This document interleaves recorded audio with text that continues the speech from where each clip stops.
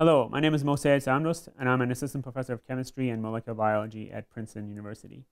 My lab is broadly interested in microbial natural products. These are small molecules that microorganisms synthesize in order to communicate and compete with other organisms, and more generally to interact with the environment around them. Natural products have traditionally served as a very productive source of drugs and drug leads.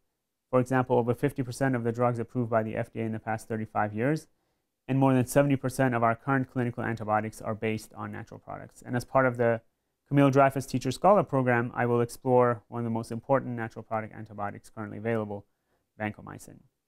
In recent years, the rapid rise of multi-drug resistant bacterial pathogens has advanced infectious disease to one of the major health threats of the 21st century. Our antibiotic stockpiles are dwindling, and we are in desperate need of new antibiotic molecules. One of the most effective approaches to find new antibiotics is to alter existing ones, selecting those that retain efficacy against drug-resistant pathogens. This approach, however, is challenging at best with our antibiotic of last resort, vancomycin, due to its sheer complex size and structure. One of the ideas we've been pursuing in my group is to use the biosynthetic enzymes involved in the natural production of vancomycin to generate the antibiotic as well as new analogs.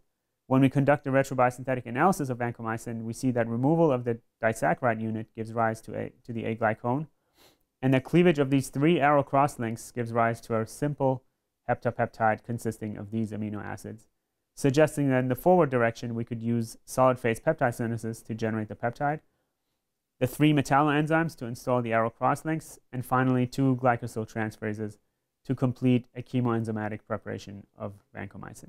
Now, two of the three metalloenzymes in this process had not been characterized when we started to work on this project. We have recently established a new approach for synthesizing the heptapeptide and subsequently characterized two metalloenzymes, OxyA and OxyC, and demonstrated their biochemical activities. We have also synthesized the first analog of vancomycin using our chemo-enzymatic approach, as well as new vancomycin chemotypes with our collaborators in the group of Professor Sorensen at Princeton.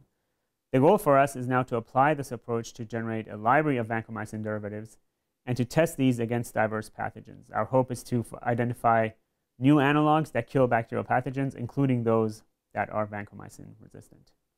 I'm very grateful to the Camille and Henry Dreyfus Foundation for selecting me as a Camille Dreyfus Teacher-Scholar, and my group is excited to undertake the project I described, that is to synthesize vancomycin and diverse analogs with possibly therapeutic biological activities.